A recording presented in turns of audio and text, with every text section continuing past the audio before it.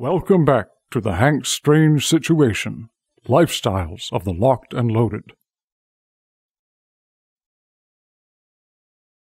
Make sure to check out hankstrange.com. You can sign up for our email list and find ways to follow and support our efforts. All right, so the thing about this, Kevin, obviously this is coming all the way down on you, but I think what John is trying to say, these guys have been looking for an opportunity. They've been looking for everything to come together. It seems like, and this is what I gathered from watching you guys talking to Mac as well as Noir.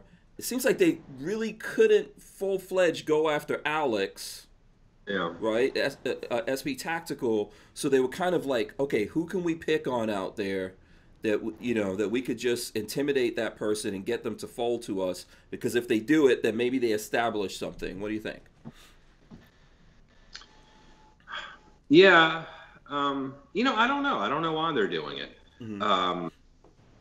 I don't know what, you know, how many braces have been used in crimes. I'm not sure, but I bet the stats are pretty freaking low. Mm-hmm. I don't know why. You know, I get asked the question every day. I don't know why they're going after me. I mean, I do think me being in the first time in the Boston field office territory, being a very liberal state, Mm-hmm. probably has something to do with it. You know, I don't mind. They're not going to rattle me. Like, I don't want my house firebombed outside of that. Mm-hmm. Like, whatever. If Q can help to bring awareness to this and the abuses of power of some of these regulatory agencies, and we can correct some of this stuff and retain our rights, I'm excited about it. You know, like I said last night, I think that Silencer Shop and SB Tactical have been probably the two most innovative companies in our industry in the last 10 years. And I think everybody needs to support them. I think it's disgusting that I haven't heard from any firearms companies. Everyone needs to get in bed with this thing. Everybody needs to support Alex and needs to support our company. It's not supporting me. Like, I can never sell another gun with a brace and I'm still fine. Mm-hmm. You know, it doesn't really affect my company as much as it does a lot of others. But what it does affect is an erosion of rights for every citizen of this country and everyone that loves 2A. Mm-hmm. And that's something everybody needs to be aware of. You know, SIG sold hundreds of thousands of guns with braces. Springfield Armory, Smith & Wesson, Ruger, you know, Palmetto State, you name. What firearms manufacturer is not making a pistol? I don't know. Well, we have millions of people out there that have braced pistols now. You know, and that was a problem with everybody not supporting the effort against bump stocks. I don't care about bump stocks, but it's an erosion of rights that leads to this. You know, what is that, a year or two ago? And now maybe over two, yeah. Yeah, that came in the early part of the Trump administration, right?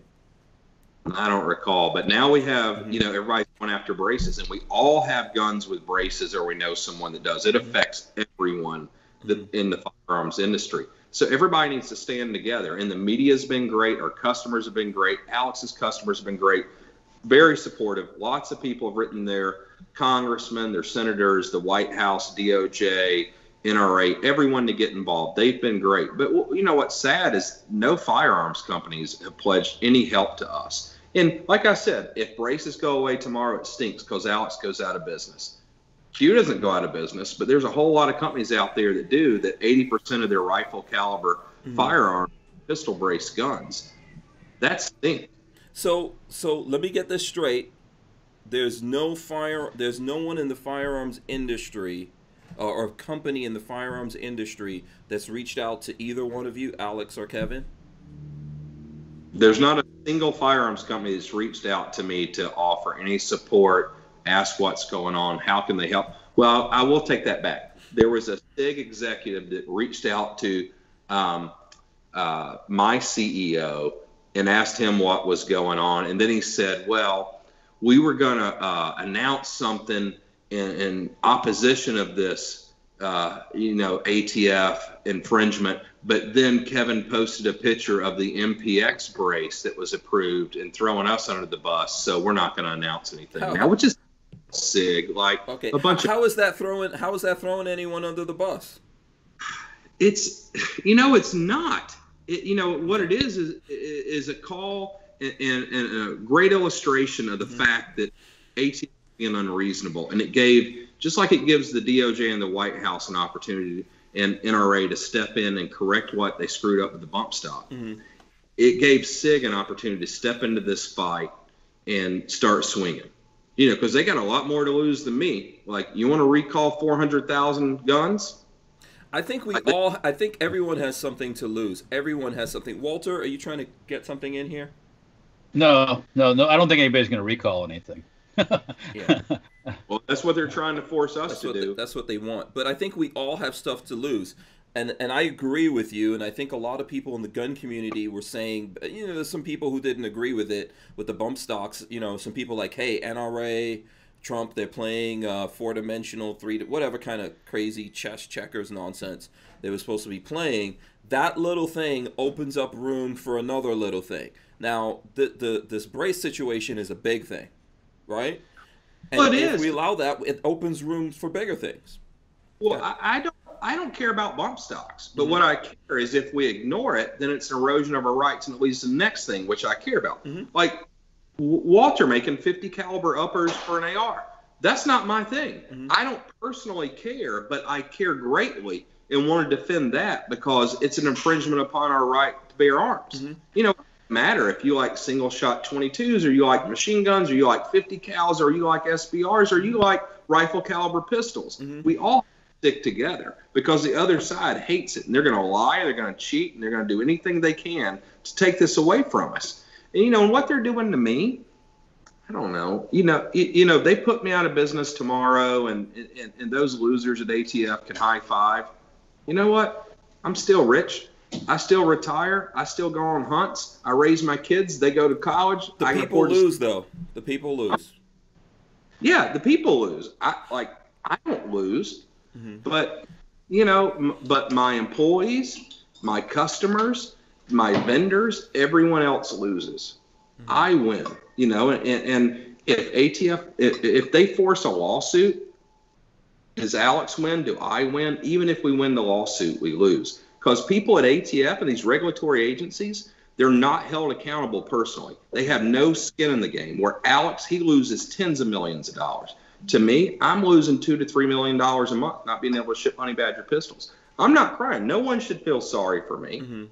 You know, I don't have to have the money, but the individuals that have purchased the guns, who now the ATF deem are felons overnight when they purchased something legal, you know, 3 months ago, that's what's sad. The erosion of rights of a U.S. citizen who's not a criminal. That's sad. The regulatory agencies doing these sorts of things to increase their numbers or power or for what I believe in this case is a political reason. You know, the election is less than a month away. This isn't accidental. No. Alex, did you want to jump in? Yeah, I mean, I'll add to that. I think what Kevin said is I love hearing that from you, Kevin, because it's like you and I think we see things eye to eye, because it's like for us, I'm fighting right now for this, but not for me, because the Bosco family, we're fine. You know, we're going to be okay. It's okay. But we've got, 15 people in our warehouse who work their off. Okay. Not to talk about the back office, Jeff, Amy, Jessica, Matt, Kevin, all these people, John, that are working their butts off to make sure that we do what we do and that our product goes out. Like, I'm doing this for them. And when I think about them, it's not just them, because that's kind of like the incarnation of all these 2A people. And Kevin's right. Like, I didn't care about the bump stock issue, but what I cared about was that by presidential decree, you stopped something from happening. And to me, that was wrong. Yeah, and you made a piece of polymer into a machine gun separated on its own from a firearm. Well, it's worse than that. It's worse than that, because the ATF, the regulatory agency, based on law, decided that piece of plastic that you're talking about didn't fit the description of a machine. And so, I mean, I've got my beef with the White House. I've got my beef with the NRA. I will tell you not to disparage the NRA too much. Of all the people that should have been reaching out to me. The NRA was the last group of folks that I was going to think that would reach out to me. The NRA has stuck their necks out. Now, we can have an entire show about things that we hate about the NRA, okay? But Jason Ouimet, Josh Savani, and a few other folks at NRA have stuck their necks out for us, and they're out there now trying to turn this thing around. So a shout out to them. Again, this is not to take away from all the stuff. We can air, our dirty laundry on the show if you want to, and I'll take part in it, Hank. Do it, because I have my own beef with them. But what they've done is they've been the only people to come out. You think some of the people that are riding on our coattails would have come out and say, oh, well, we're making braces that are different than yours but similar, and maybe we'll come and help you? Nobody came out and called me and said, hey, let's try and do something to work against the ATF. SIG, do you think they picked up the phone and called me and said, hey, let bygones be bygones, let's work out to fight against the NFA and the ATF? Nothing. Nobody. Make sure to check out hankstrange.com. You can sign up for our email list and find ways to follow and support our efforts.